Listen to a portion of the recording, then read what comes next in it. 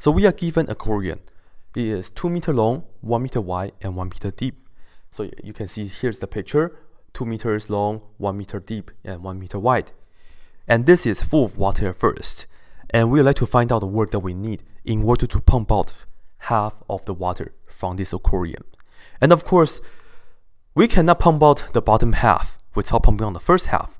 So this question is pretty much asking us if this is full of water, and we would like to know what's the work that we need in order to pump out the top half of the water, okay?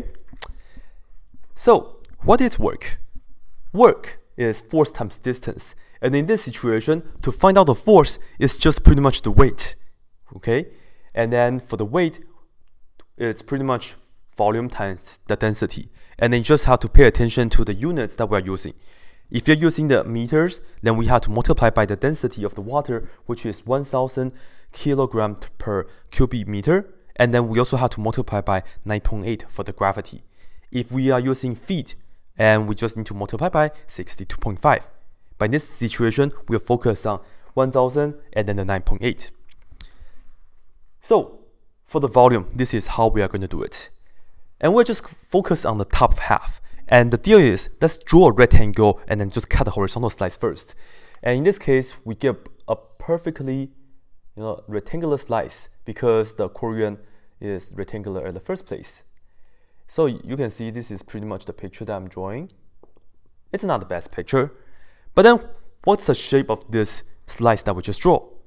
It looks like a phone, right? Because it's rectangular. So as you can see, this right here is pretty much the slice that we're talking about.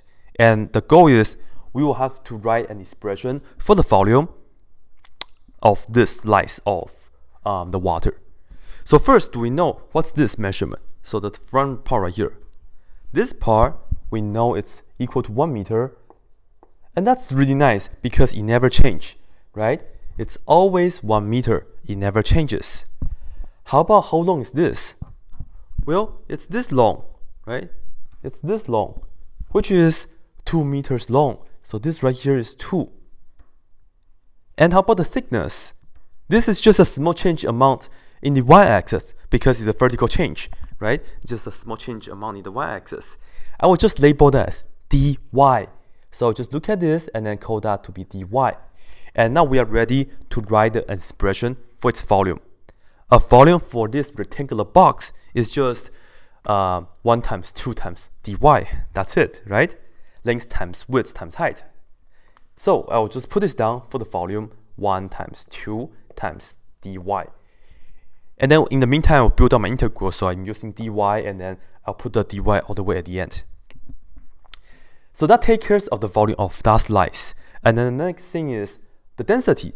And the density of the business is once again the things I mentioned. We just need to multiply by 1,000, okay, for the water density, and that's a mass density.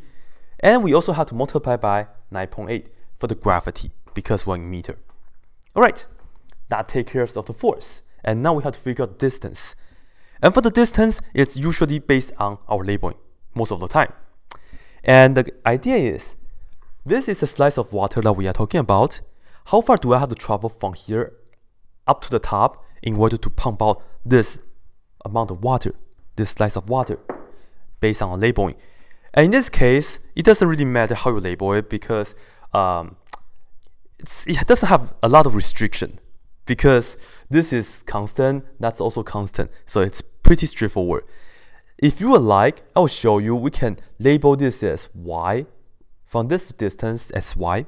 You can do it like that. And let me put that down right here.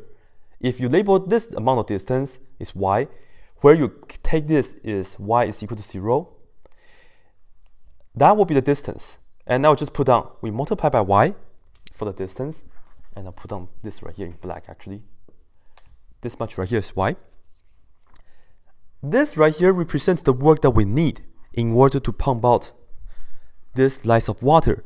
The distance that we travel is just y. And now we have to do a lot of this, and that's the integration part.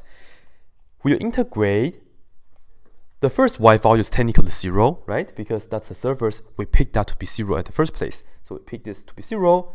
And then we just want to go halfway. So this right here is halfway of what? Halfway of 1 meter, which is 0.5 for the y. So you'll be just going from 0 to 0.5. And this right here will give you the work. Okay? And if you compute this integral, this right here will give you 2450. And this is in the SI unit, so we use joule. If you would like, let me just mention this briefly. If you put the reference frame down here, okay? If you put the reference frame down here. So this is more like right in the middle and things like that. And you can call this is x, this is y. And you can set up the integral this way. The volume, the red part will stay the same. I will still have the 1 times 2 times dy for the volume of this box, small box, slice of the water.